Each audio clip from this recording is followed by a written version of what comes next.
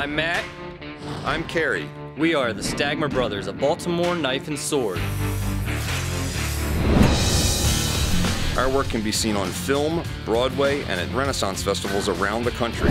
We're going to be building some of your favorite weapons, and some weapons that you've never seen before. This is Man at Arms, Reforged. With the upcoming release of Assassin's Creed Unity, Ubisoft was cool enough to send us a life-size replica of the Phantom Blade, and we're going to be turning it into a functional weapon. I removed the screws so that I can see the inner workings of the replica. It'll give me a good idea at how they actuate the blade and the crossbow, and give us a starting point for where we want to go to make the actual weapon. So we've got 3 main levels on the piece. The lower level, which contains the hidden blade, the mid-level, which is both top and bottom for the other assemblies, and then the top section, which holds the spring mechanism and the firing mechanisms for the crossbow. We've deconstructed one of the bows so that we could get all the parts and mold them. So what we've done is we've used a 2-part dental mold that I can then do the wax injecting into. After making the waxes for the buckles and the crossbow sections, Lauren sets them on a tree and invests them so that we can do the casting.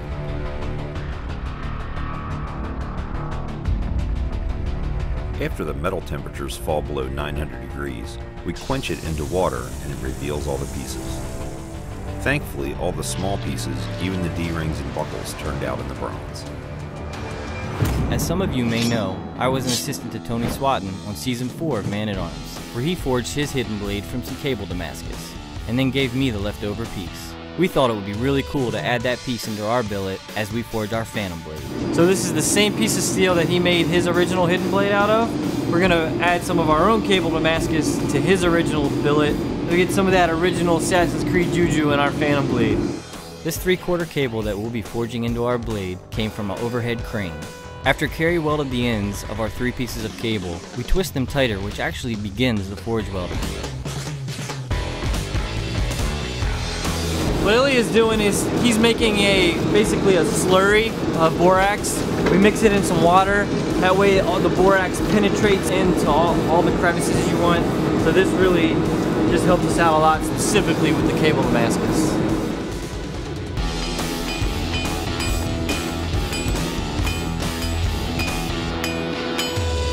After forging the 3-bar square, Ilya and I stack them on top of each other, weld them by hand, and go to the press. Our hydraulic press is an 80-ton press. That means it puts down 80 tons of force each squeeze. It's a lot more than we could do by hand, and it's a lot more efficient because it's a nice even squish. Using a special hot cut tool that Ilya made specifically for hot cutting on the power hammer, Ilya slices through the billet about 95% of the way through and moves to the anvil to fold it. Just before he closes the fold, we add in the hidden blade Damascus from Season 4.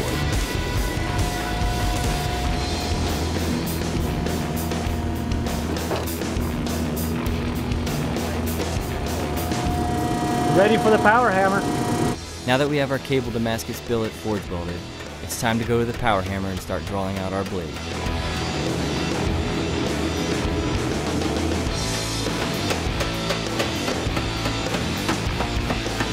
That's really exciting to be working on another Assassin's Creed build.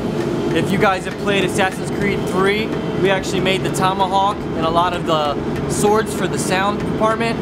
So when you're playing that game and you hear swords clank or you hear that tomahawk hit somebody, that's something that we made. That's the sound of our blades in the game. So it's really cool to be working with Ubisoft again.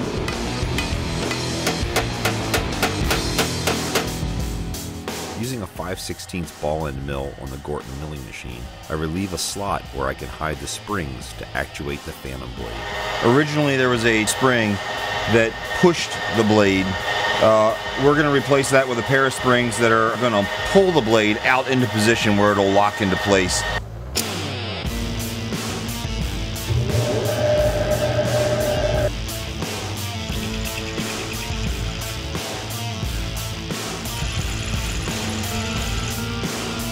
Here we got our cable Damascus blade billet formed up. You can see we got a lot of extra meat, so I'll be grinding a lot of this down narrower. We'll have some leftover material to make our firing bolt out of the back end. The grinding of this dagger is a little different than a lot of other blades that we usually grind. In this case, it'll be sliding on an upper and lower guide, so my grinds have to be perfectly true and flat. Got our edge bevels ground in. I'll go ahead and cut it off about right here. The center section between the bow hides the gears and locks that holds the bow in position and allows it to fold in and out. This is made on a lathe so that we can cut around the piece. I take measurements off of the replica and make it as close visually as I can.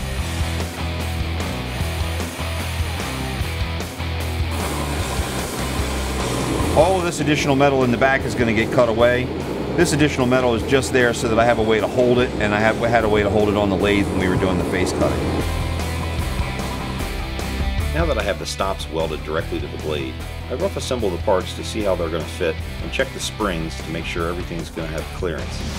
Okay, so on the Phantom blade, on the replica, we've got an auxiliary spring that does the firing, which is captured in the top of the three pieces. We're going to capture it in the middle, on the top of the middle section where they just hold the slider. We have multiple springs, much larger steel block, which is going to give the push to the bow, and that's going to push from behind while the bow itself also drives it, give it a little bit more distance on the shoot.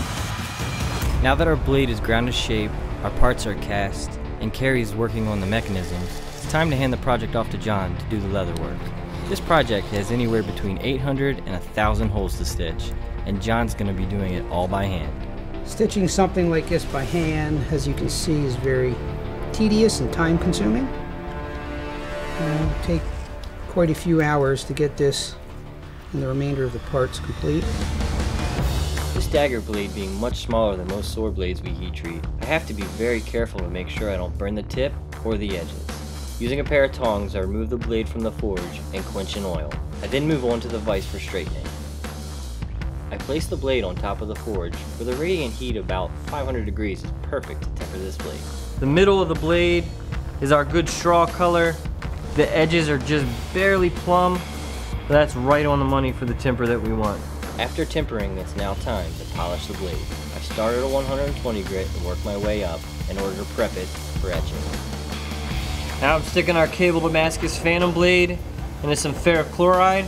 It's about a 2-to-1 ferric to water mix.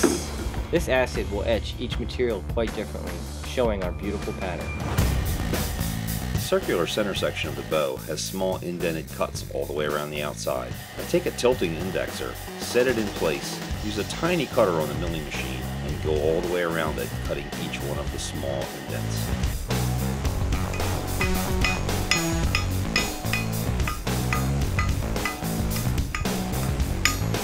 Alright, I got the other end of the cable Damascus billet drawn out to about the size of the bolt. I drew my little pattern on here. Now I'm going to use the edge of the contact wheel and grind those indentations in. After grinding and polishing, I etch the bolt to bring out the pattern. Using the marble bandsaw, I cut down some desert ironwood. Desert ironwood is very strong and will work well for the bow arms. Alright, Kerry got these rough to shape, but now it's time to get them fitted in the sockets. I sand the bow pieces, taking minimal material off and checking the fit as I go. One of the last things I need to do is mill the hole out for the blade release. The blade release actually penetrates through all three levels of the Phantom blade assembly. I have to take the center section, drill it out, mill it, and then actually file it all to fit, because the release has to be strong. Got our cable Damascus blade, the release, the spring latch and lock is going to be fitted into here. We're going to set the beginning of the springs. I'm going to turn that over. Second level of the piece, we've got the spring for the release for the bow, the slider that holds the bolt. We're going to put on the top level, so we're going to come down gently on the spring area. I've got a pair of screws that come all the way through the entire piece. The bow assembly, as you can see, is already together. The next thing that we have to do is set this rivet to hold the front of the springs, and then when we do a final, we'll just take a slight peen on this side. That'll become a floating rivet holding the springs. There's a notch in the bottom of the bronze that's going to hold the string. The release mechanism catches in these slots so we can set the bolt. We still have to set the final button, and there's a large spring that'll shoot the blade out and lock it back and forth. There we are. That's our Phantom blade. The Phantom blade was far more complicated to build than I initially thought. I'm very happy with the way it turned out, and I think it looks great. Thanks again to Ubisoft for giving us this opportunity.